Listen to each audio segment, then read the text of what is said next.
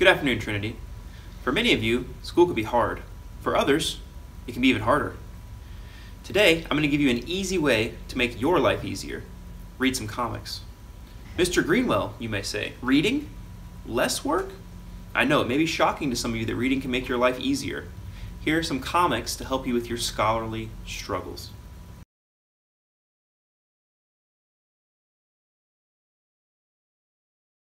First, Larry Goenick's Cartoon Guide to Physics. When I was a junior here, I was disappointed to learn that so much of physics was math. I thought it would be blowing stuff up or doing egg drops. No, just math. I'm not the best with numbers, as my crippling student loan debt would verify, but this guide clearly lays out the complex nature of physics in a way that even my broke self can understand. Juniors, come check this one out for sure. America can be a confusing place. This past Tuesday, some of you voted for the very first time, but do you really know all the complex ins and outs of our economy?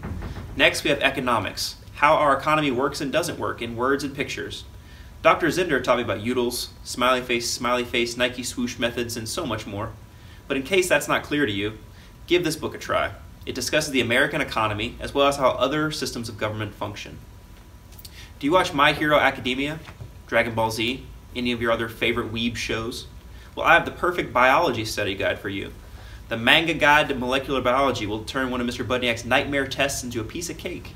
And you get to learn it all in your favorite Japanese art style. The library also has books from chemistry to history to Shakespeare, all in comic book and manga form, and all for free. Come check it out, get those grades up before the quarter's over, and I'll see you next time.